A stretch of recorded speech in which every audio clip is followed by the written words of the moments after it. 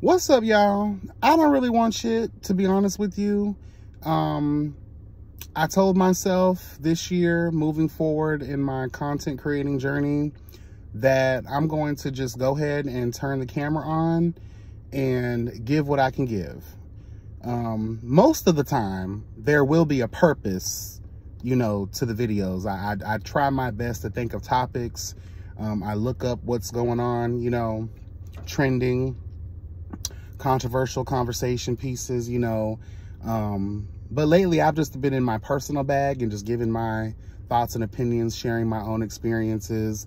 There are a few things that, you know, have been going on in the celebrity entertainment world. A lot of things that's been going on politically, you know, religiously, all the things, real, you know, topics that we're all familiar with. Something just recently came out about Sandra Bullock child stealing the black child that she has now. That's, you know, allegedly. And apparently the receipts are receding. So that's definitely something that we're going to have a conversation about at some point. I just got to get it all together. I am trying to go live this weekend because there are just a lot of things that, you know, and I want y'all to be at the table with me as we're having the conversation. So we're definitely going to get into a live this week. I'm going to do my absolute best. The month of April is coming up. I talked about a cleanse that I wanted to do in a couple videos ago, right?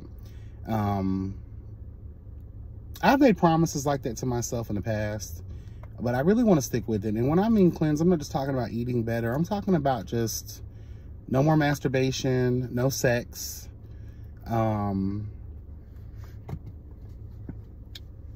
just working out, eating healthy. And I kind of want to call it a fast too, because I do feel like if there's something that you want, right? And we want to talk about manifestation and things of that nature. I do feel like you have to call on the universe, put it in your mind's eye, constantly think about it, build towards it, all of the things, right, to properly manifest. But I do believe that sometimes there's a sacrifice component to that. A lot of people would, you know, put it in terms of how, you know, church people do by fasting because they want the blessing. If that's how you want to look at it and that brings you some type of comfort, do your thing. But for me, it means, you know, exactly how I'm explaining it to you guys. I do feel as if maybe if I'm able to put down the cigarettes, put down the sex, put down, you know, bad foods and really just focus and grind and have that be what I want, my desire, be the thing that I'm working for. And maybe, just maybe, the universe will see that and bless me. Either way, I'm gonna still get something out of that. Does that make sense? A lot of us look for the blessing instead of the work and the progress that we've made during the work. You know, eventually, I noticed too, some people, even the good ones, hello God, as the focus, the intention is the blessing, they realize on the journey, they forgot all about the reward of it all. Because they realize the real reward is in realizing that you did this, you accomplished this. Even though you've yet to attain what it is that you know, were thinking you were going to get at the end of it. Like, fuck the prize, it's about the process. And that's also what establishes you as a wise person, is realizing that this thing called life, the process is important. And knowing, just like I just told my nephew about the secret, you know, the power of, what is it, intention and all that shit, right? Or what is it, the power of, what is that? I don't know. I'm just going to say the power of intention. I know there's another word for it. Walking as you drive in the dark with your headlights on. So when you're walking your journey, a lot of us fuck up because we're too busy worried about 10 years from now. But if we treat life and the journey of life like we do when we're driving a car in the dark with our headlights on, let us just look as far, let's seek as far, let's march as far as the light, hello God, is showing. When you go past the light and into the unknown, the darkness, the confusion, your road starts to get filled, hello God, with obstacles, because you can't see. So I just, you know, there's a lot of things that I want. There's a lot of things that I need, require, and desire that would make me somewhat of a satisfied human being.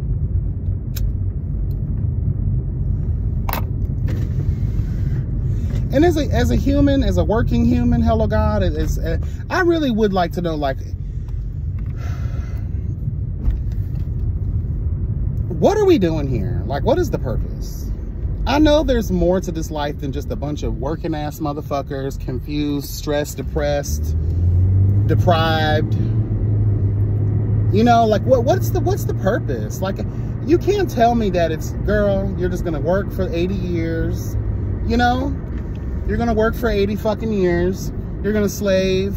You're gonna go through bouts of, you know, messed up emotions, feelings, you know, because of the stress that, you know, the owners of the world put us through. Hundreds of years have gone by and we're still doing the same shit. Working towards what? Most of the people you talk to, I just want financial freedom. Like, is that really something that's purposeful? You know, is that a purpose? Or is that just because society has deprived us of so much that we have to look? I saw some girl, let's talk about this. This kind of relates. I saw the girl on TikTok talk about how our definition of luxury is no longer a vacation.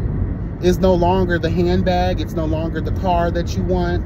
It's no longer, you know, the big fancy house. The luxury is being able to have a full cart of groceries. The luxury is being able to fill up your tank on a week. It's not a paid week, okay? Hello. The luxury is being able to pay your light bill, your phone bill, your bills in full when they are due without a payment arrangement, bitch. Can we talk about it? So I ask again, what's it all for? Please tell me. Oh, wrong one. What's it all for? I'd really appreciate some type of explanation. And I don't think anybody in this materialistic, greedy ass, fraudulent ass world will be able to tell me. We have truly, we wonder why the spirit is fucked. The human spirit is fucked is because the human spirit has been duped. It's been dried out and laid to pasture and told that you are only as good as your productivity for the next man, for the next governmental entity. You're only as good as the handbag and the wallet that you have, the designer label that's on it. You're only as good. Why I think all these kids, all they give a fuck about is nice shit. They look around, they see everybody else with nice shit, and they see what happens to the people who don't have nice shit. They get shunned, they get talked about, they get bullied, ostracized from their communities because they're not keeping up with the Joneses.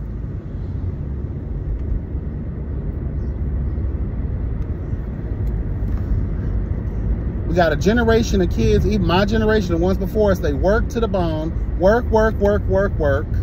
Hello. Work, work, work, work, work. Nobody has dreams anymore. You can't have them. You have goals, but you don't have any dreams. You're not given the room, the resources, the space, the honor of being able to dwell in the world of dreams.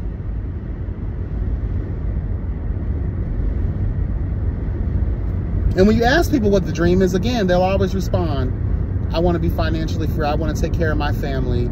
I want to be able to do X, Y, and Z. I want to step outside of my normal broke shit.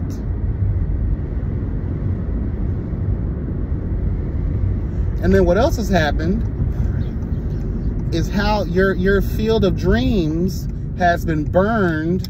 Hello, God. They don't want you to. They don't want you to be happy. They want you to be sad. They want you to be mad. They want you to be depressed and sick. Because if you're truly happy, if you're living in bliss, hello, God, you've realized that you're no longer beholden to a system. You know, I was watching, I loved nature documentaries. And again, shout out to Angela Bassett, because insects were one of the titles for the documentary, the Queen's documentary on Disney Plus. And I was watching these ants. They live their entire life for the Queen. Usually when the Queen dies, they all die or they move on if there's another queen that they can serve. Their whole mission every day is to take care of the Queen's eggs, feed the Queen, build the forts, build the communities, but everything at the end of the day is for the Queen. They don't have a life outside of their own. They don't even have a thought process outside of their own, because just like bees, it's a hive mind type of vibe. From birth, that is their mission. That is their desire, is to please the Queen. I'm sorry, I can't be one of those people. I can't be one of those people, girl. That's crazy. They know nothing else because, again, from birth, they know what their purpose is, to serve the Queen. It's crazy. I feel like that's the world that we live in. Our purpose is to serve these earthly masters. As your Bible tells us, hello God, as y'all's Bibles tells us, it's our job to obey our earthly masters. They don't want us to think for ourselves. They don't want us to have our own money. They don't want us to have our own access. They don't want us to ever understand, feel the breeze. Hello God. They don't ever want us to take that time to see the other side of struggle, which is peace and happiness and joy and glee. Worry-free. There's no doubt. There's no fear, really. You're just living, girl. You're enjoying yourself in this life experience as a human being. That to them is a problem, because you're not being a slave. They don't, again, why do you think they're doing their best to lock down TikTok? Why do you think they're doing their best to sit here and tax you on your side businesses? Why do you think they're trying to make side hustles illegal? They want to restrict everyday working Americans' access to be able to be financially free and independent, because you can now walk your own path. And if millions of us were able to have our own income that was not relying on the government, we did not need to go into that 9-to-5, the economy would tank within a day. Why do you think that they're sitting around having conversations about why American birth rates are the lowest of the low? They are mad that we are not out here sitting around here producing the next generation for their workforce. They don't care about us not having kids, other than the fact that, girl, we need more foot soldiers. We need more workers. How do you expect the American people to even think about wanting children when poverty is a thing? Why? So you can get everybody hooked up on another generation, hooked on government assistance? We see that that's not even enough right now. None of it is enough. But you want people to think about procreation. You want people to think about having kids and raise kids. You know how expensive it is to raise kids? Oh my fucking God. People always pull up on me when I do a video, though. It's too expensive.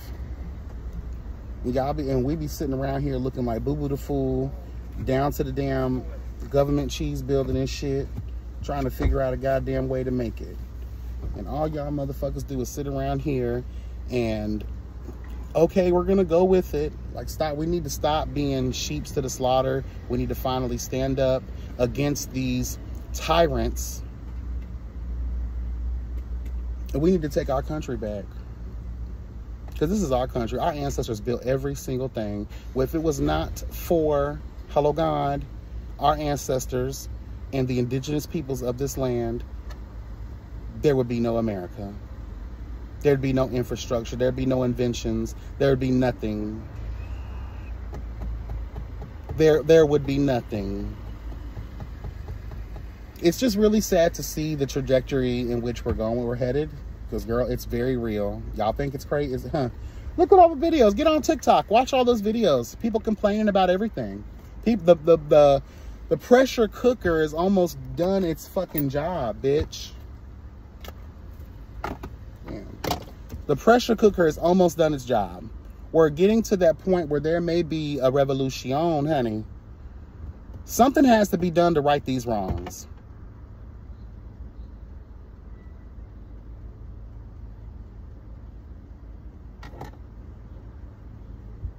Because I'm tired. I'm tired as an American. I'm tired as an African American. I'm tired as a human being. I'm just over the blatant disrespect towards us. We just don't have a chance right now. We have never had a chance. They give us sprinkles of hope just to keep us going. But other than that, they don't give a damn. They don't give not one fuck. I'm just tired of living in an unjust society. And the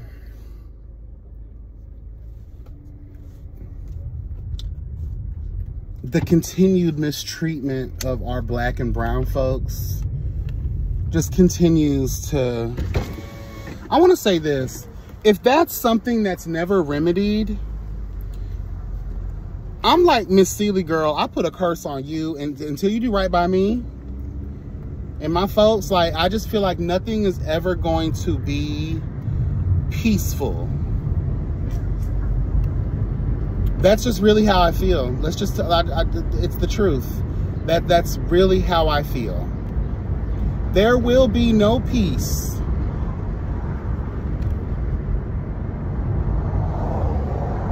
There will be no peace. Actually, you know what? Let me this way. Y'all want to play around? There will be none. No peace at all.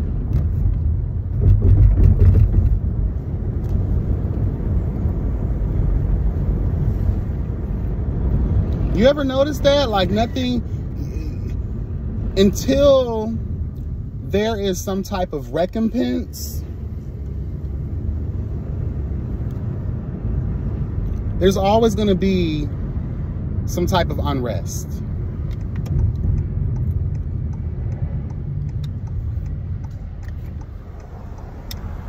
And I want to say this too. I want to let law enforcement know that at some point or another, you're going to have no choice but to address the way you all have trained your law enforcement, because I have no doubt in my mind this is a systemic issue, which lets me, and this is continued behavior. We see in all of the reports filed that the officer, the sergeant, the chief, or whoever, the police commissioner, the officer was justified in how he handled this situation, knowing clearly, if we're all watching the same body cam footage, you can clearly tell, girl, that this is an abuse of power. You can clearly tell that you made this specific stop, or you harassed this, because it's harassment, when you just walk up on people without any clear cause, without any real understanding. You're on fishing expeditions.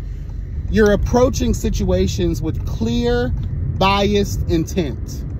You are racist in nature.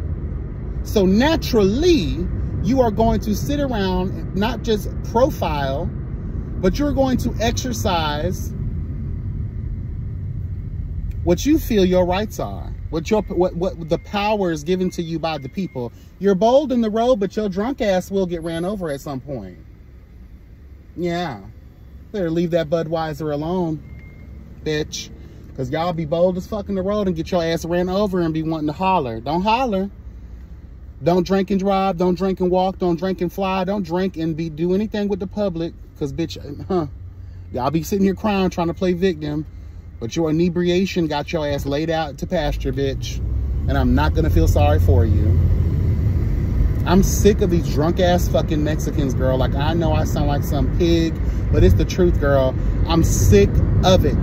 Do you know, on a daily, I don't talk about this much, but I almost run over. Or a drunk bitch when I'm taking my nephew to school in the mornings. You can just see the puffy red fucking face of these guys.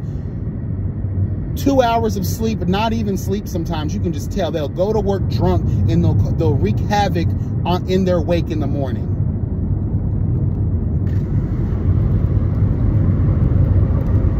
I see it all the fucking time. I'm sick of that shit. But I understand, girl, it's a hard not life. So drinking seems to numb the pain. But girl, please, when your culture is identified as some boozing ass, Budweiser, Heineken chasing ass, Modelo drinking motherfuckers, that's a problem. That's a Estella, whatever the fuck that shit is, girl. Y'all really hate when we single y'all out of. That's what y'all are known for, being some drunk ass bitches. And I know black folks, we ain't that good for either, girl. We're associated with things like Hennessy and Remy, bitch. I hate that too, but girl, we did it to ourselves, girl. Fried chicken, watermelon, we did it to ourselves. And hey, girl, ain't nothing wrong with that, because I love me some fried chicken and watermelon, bitch. I can't fuck with Hennessy though. But yeah, I just, you know, it's all about what is it all for? I highly doubt like this was part of the grand design. Paying to live, that's a crime against humanity in itself, girl. I can't do shit until your big ass moves, nigga. I'm sorry, I can't see the other opposite way of traffic or none of that. I'm not even gonna try. I'm not gonna get into an accident playing these motherfucking reindeer games with y'all niggas, bro. But yeah, child. Just things to think about. Because I'm tired of being in a world that there's just so many, there's more problems, there's more chaos and confusion and worry than there is people that are happy. And I think that the fact that that's not being addressed is is the main reason the government, if y'all are gonna let us do this to you, we're going to continue to do this to you until you rise the fuck up. Just like I talked about with the story of the Pharaoh and Moses. He was willing to let the people go. Not once, not twice, but 3 times. But God hardened the Pharaoh's heart on every occasion because he wanted to force the slaves to realize their power. He wanted to force the slaves to fight back, to get a spine. He wanted to teach them a lesson. And the same could be said about what's going on today. The tyrants, their hearts have been hardened, and we have done nothing. We have done absolutely nothing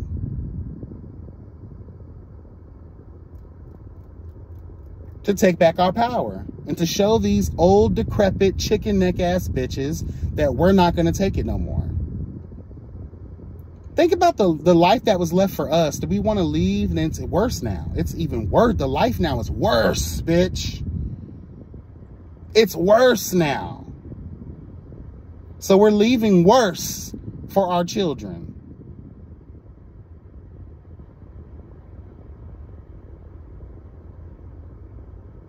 That's the reality. And the fact that no one does what they can to really, you know it, you know the facts, you know the tea, you experience it all, but instead none of us are doing what's needed, required, and desired to change the trajectory of the human experience. That's why there's a lot of doom and gloom and sadness, because no one, especially this generation, it's hard to experience peace, freedom, being able to truly live instead of just exist in this life. And like I said, things that are continuous and they're a problem for the human experience, and we all talk about these same topics and it's brought up you know, in public assembly and things of that nature, if that has never changed, that just lets you know that the people that sit in these spaces that we vote in, they don't care about us. And I don't want to go down this road again. I just did a video having this similar conversation, but girl, it's sad. It's really sad. And when you think about the things that people choose to prioritize over the well-being, the equal treatment of a human life, girl, that's, y'all ain't, y'all, if y'all are thinking about that, if y'all have, you know, had that run through your mind, God bless you. But I don't think people really think, they don't think about the seriousness of that. Ooh, this kid is not having it, honey. He's having a temper tantrum. He might be part of the spectrum, and I think that's why. So hopefully his parents communicate good with him. Yeah, he's having a temper tantrum. Grandma's not with it. But she's dealing with him, though. That's good. We had a boy at my job who he was on the spectrum, and I walked in during a shift change once, and just the way that some of the employees were, my coworkers, were communicating with him, they were doing their best. I'm not going to say that they were mean or anything, but they did. I don't think they understood. So I had to step in. And because I have experience, hello God, because I have worked in this field for damn near 10 years, actually, I know how to deal, you know? So I had to step in, and, you know, they were like, wow, how did you, you know, like, it's experience, brother. Like, y'all, you gotta, and sometimes it's not even just that. What is your soul about? What is your heart about, bitch? Hello.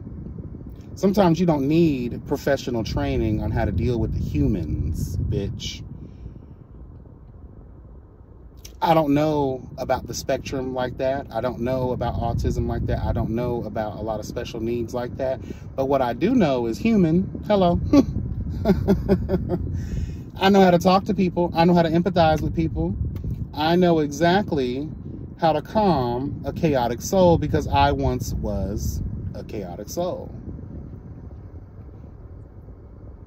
And they're like, man, thank you. You know, and I gave them some tips and pointers. If you guys have any questions on how to deal with particular clients that have certain, you know, special needs, and you're not, a lot of times I think people are just happy to have a job. They, you know, either lie on their resume, or sometimes we do hire people that don't have any real experience like that. But that's where training and seminars and, you know, educating them properly on how to deal with specific groups of kids, because we got different walks of life, child, you know, so you got to be mindful on how you deal with them. And like, oh, thank you, you know, if we have any more questions, we'll come to you. And, you know, yeah, like, there's very few of us here that are trained, and again, that have that way. Bitch, I'm Obi-Wan Kenobi, okay? Hello, God. I have to teach y'all the ways of the Force, bitch, okay? Because if you leave it up to certain individuals, you might end up adding more trauma onto that child. I recognize it all. And the only way I would have known how to deal with that too, I've been in it before, you know. And when I was first introduced to kids on the spectrum, it was on the heels of some very weird, erratic ass shit. And I was new to that. I had never experienced that before, but I experienced that when I was a bus driver years ago for the school district.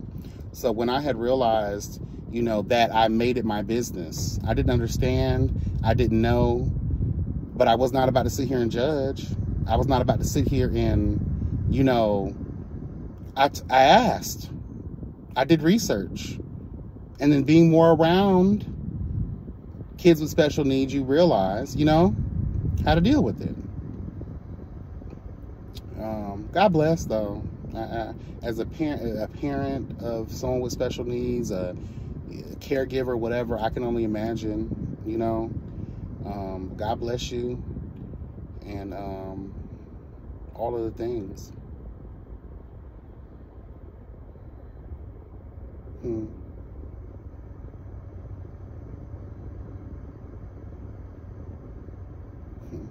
I have a deeper thought about certain things, but I'm going to go ahead and let y'all go with this one. Might give y'all a break from videos. I've been pushing them out, but if it's on my heart, if I want to talk about it, best believe it's going to be on the feed. Okay? I appreciate y'all getting to all my videos. Like, comment, subscribe, share, all the things. Engage in the content. I really do appreciate you guys. And yeah, until next time, again, be blessed and never stressed. Remember, the health is truly wealth. Take care. Bye.